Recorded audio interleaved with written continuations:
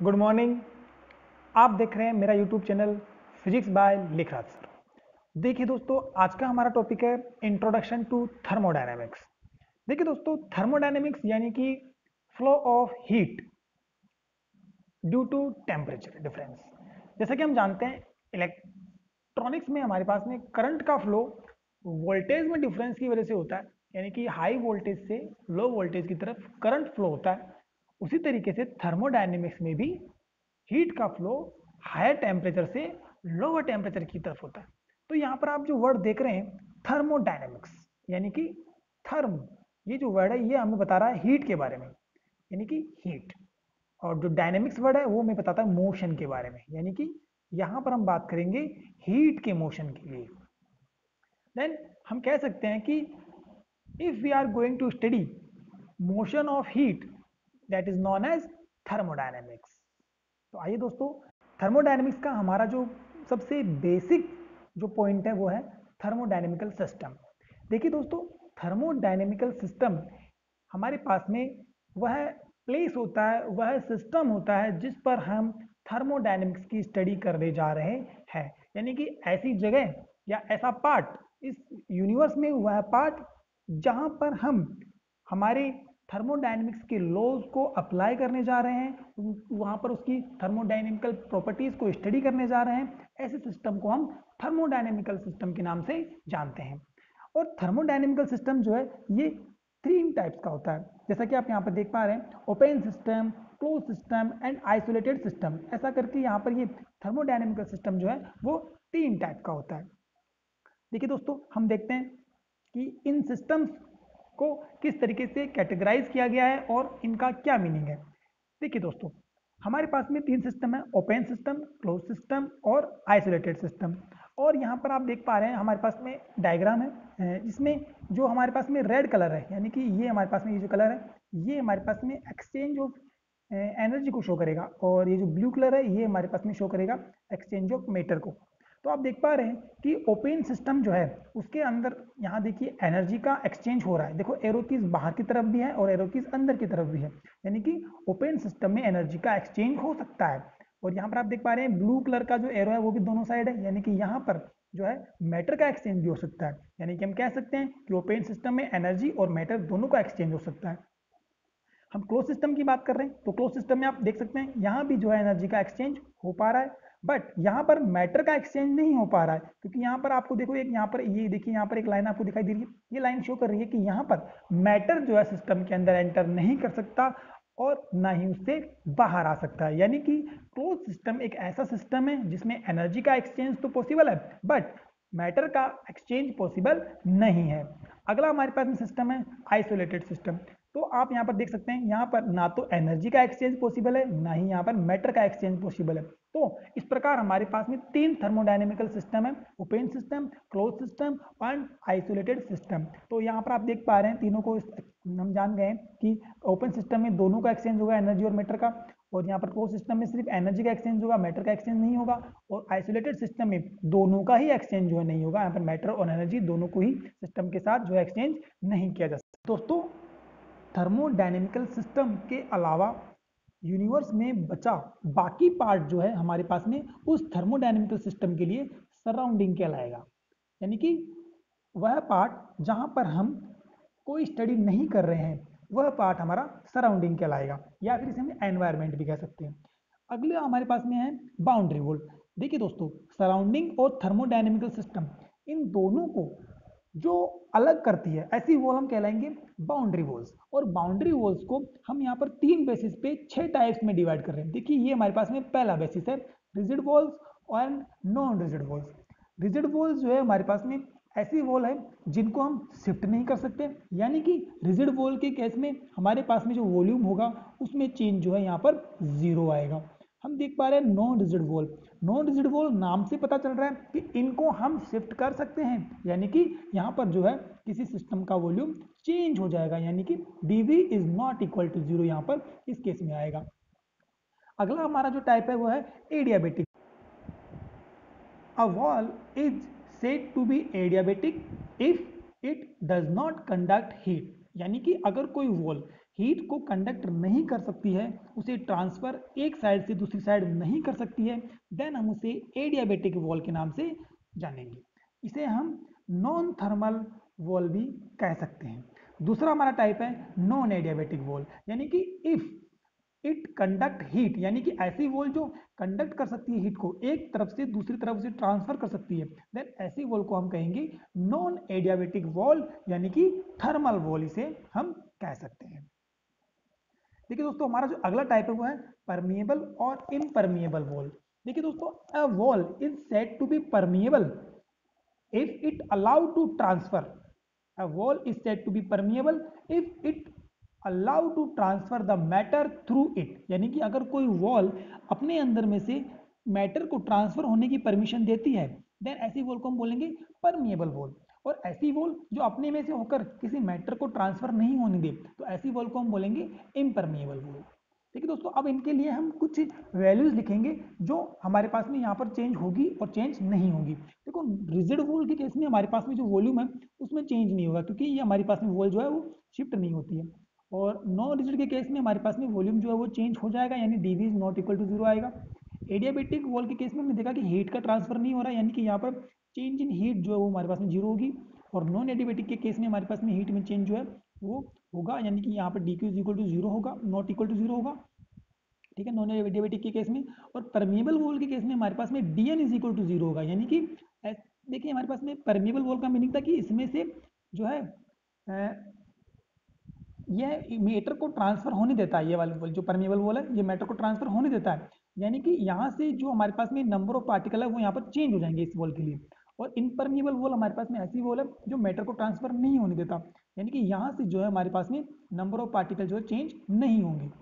इस तरीके से हम इन वॉल को जो है डिफाइन कर सकते हैं। तो अगला हमारा जो टॉपिक है वो है thermodynamic state and thermodynamical variable.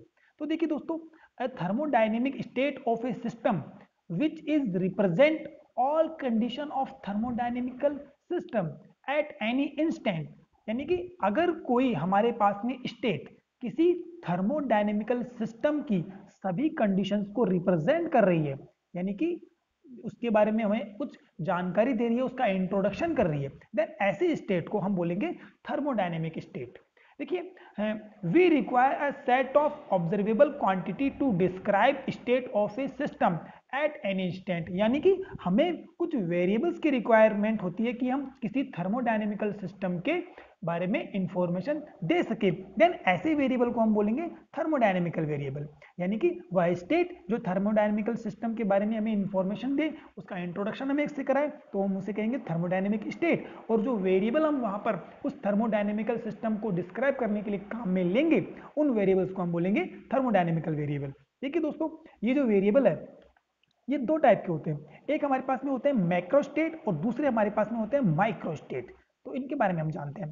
तो देखिए दोस्तों, मैक्रोस्टेट जो होते हैं वो ऐसे थर्मोडायनेमिकल वेरिएबल होते हैं जो हमारे पास में लार्ज जो है अमाउंट पर या फिर आपको एक बड़े अमाउंट पर या बिग फ्रेम ऑफ रेफरेंस से आपको दिखाई देते हैं। लेकिन माइक्रो स्टेट के जो आपके पास में वेरिएबल होते हैं ये आपको एक स्मॉल फ्रेम ऑफ रेफरेंस से ही दिखाई देंगे। यानी जैसे आप बात करते हैं वॉल्यूम की, तो हम वॉल्यूम आसानी से किसी भी स्टेट का जो है निकाल सकते हैं, उसके बारे में हम उसे देख सकते हैं। टेम्परेचर भी हम किसी भी आसानी से किसी सिस्टम का निकाल सकते हैं और प्रेशर भी हम निकाल सकते हैं। यानी कि ये हमारे पास में एक मैक्रो स्टेट के जो है थर्मोडायनेमिकल वेरिएबल्स हैं। लेकिन हम बात करते हैं माइक्रो स्टेट, यानी कि एक स्मॉल फ्रेम ऑफ रेफरेंस में जो है ये वेरिएबल वेरी करते हैं। यानी कि एनर्जी, देखिए अगर हम बात करते हैं किसी सिंगल पार्टिकल की एनर्जी की, तो हम उसे जो है एक स्मॉल फ्रेम ऑफ रेफरेंस पर ही जो है कैलकुलेट कर सकते हैं, यानी कि एक बड़े फ्रेम ऑफ रेफरेंस में हम उसको नहीं जान सकते। इसीलिए एनर्जी और एंट्रोपी ये दोनों ही हमारे पास में जो है वो माइक्रो स्टेट जो है थर्मोडायनेमिकल वेरिएबल है। तो देखिए दोस्तों, यहाँ पर सभी टर्म जो है आपको अच्छी तरह से क्लियर है, volume, temperature, pressure, energy. But एक टर्म जो हमारे पास में एंट्रोपी है, इसके बारे में मैं थोड़ा आपको बताऊंगा। तो देखिए दोस्तों, एंट्रोपी जो होती है वो हमारे पास में किसी थर्मोडायनेमिकल सिस्टम में मौजूद पार्टिकल्स की जो हमारे पास में एसिमेट्रिक या फिर हमारे पास में उसकी डिसऑर्डरनेस है, यानी कि जितनी ज़्यादा हमारे पास में किसी सिस्टम के अंदर उसमें पाए जाने वाले पार्टिकल्स में डिसऑर्डरनेस होगी, वो जिस तरीके से बहुत ही जो उनकी सिमेट्री है वो जितनी ज़्यादा बिगड़ी हुई होगी, जितनी ज़्यादा वो जो है डिसअरेंज होंगे, उस प्रॉपर्टी को जो है यहाँ पर थर्मोडायनेमिकल सिस्टम के अंदर एंट्रोपी के नाम से जाना जाता है। यानी कि हम बात करें इस नेचर की, तो इस नेचर की जो एंट्रोपी है वो हमारे पास में लगातार बढ़ती जा रही है, क्योंकि इसका जो ऑर्डर था जो स्टार्टिंग में था नेचर का, वो जो है लगातार खराब होता जा रहा है। दोस्तों हमारा अगला जो टॉपिक है वो है थर्मोडायनेमिक इक्विलिब्रियम। तो देखिए दोस्तों, अब हम इसे करते हैं। थर्मोडायनेमिक इक्विलिब्रियम हमारा अगला पॉइंट है। We define thermodynamic equilibrium as a state of system achieved by thermodynamic system. यानी कि थर्मोडायनेमिक इक्विलिब्रियम जो है थर्मोडायनेमिक स्टेट की एक स्पेशल कंडीशन है या फिर एक स्पेशल जो है स्टेट है। यानी कि अगर कोई थर्मोडायनेमिक स्टेट किसी विशेष या स्पेशल अगर कंडीशन को फॉलो करेगी देन वो थर्मोडायनेमिक इक्विलिब्रियम कहलाएगी। अब देखिए इसके बारे में जानते हैं कि वो कंडीशंस कौन कौन सी होंगी। तो इस कंडीशंस के बेस पर ही यहाँ पर थर्मोडायनेमिक इक्विलिब्रियम को हमने 3 पार्ट में डिवाइड किया है। Mechanical equilibrium, thermal equilibrium and chemical equilibrium. तो हम फर्स्ट स्टार्ट करते हैं मैकेनिकल इक्विलिब्रियम से। तो देखिए दोस्तों, we define mechanical equilibrium as a state of system in which its experience no pressure, means there is no unbalanced force. Then this state or thermodynamical state is known as in mechanical equilibrium. यानी कि अगर हमारे पास में thermodynamical system एक ऐसी state में पहुंच जाएगा जहां पर उस पर कोई भी एक्सटर्नल फोर्स या फिर प्रेशर जो है अप्लाई नहीं होगा या फिर कोई भी अनबैलेंस फोर्स वहां पर जो है एग्जिस्ट नहीं करेगा, देन ऐसी स्टेट को, ऐसी थर्मोडायनेमिकल स्टेट को हम मैकेनिकल इक्विलिब्रियम में कहेंगे। अगली हमारे पास में है थर्मल इक्विलिब्रियम। यानी कि जैसे हम बात करें, अगर लेट अस हम कंसीडर करते हैं कि हमारे पास में 2 थर्मल कंडक्टिंग सिस्टम है। यानी कि ऐसे हमारे पास में 2 सिस्टम है जिनसे हम जो है हीट को जो है ट्रांसफर कर सकते हैं। देन हम जो है उनके अंदर हीट के ट्रांसफर को समझते हैं। यानी कि जैसे मान लीजिए हमारे पास में कोई ए सिस्टम है और ये कोई हमारे पास में बी सिस्टम है।